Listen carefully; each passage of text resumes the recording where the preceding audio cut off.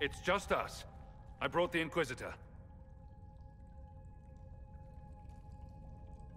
My name is Taud, and I'm at your service, Inquisitor.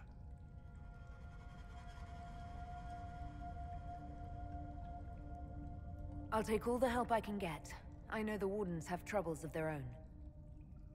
I wonder, though, might those troubles have anything to do with Corypheus? I fear it is so. When my friend Hawk slew Corypheus, Weishaupt was happy to put the matter to rest. But an archdemon can survive wounds that seem fatal, and I feared Corypheus might possess the same power. My investigation uncovered clues, but no proof. Then, not long after, every Warden in Orlais began to hear the calling. Maker, why didn't you tell me? It was a Grey Warden matter. I was bound by an oath of secrecy. Is the calling some sort of Grey Warden ritual?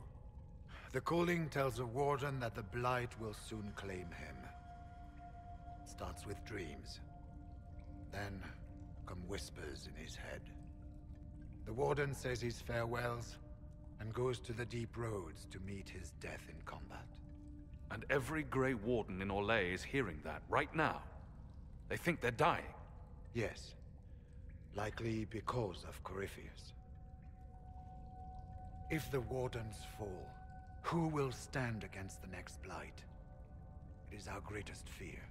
So Corypheus isn't controlling them. He's bluffing them with this calling. And they're falling for it.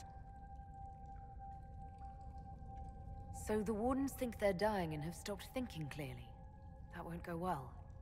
We are the only ones who can slay archdemons. Without us, the next Blight will consume the world. Warden Commander Clarel spoke of a blood magic ritual to prevent future Blights before we all perished. When I protested the plan as madness, my own comrades turned on me. Grey Wardens are gathering here, in the western approach.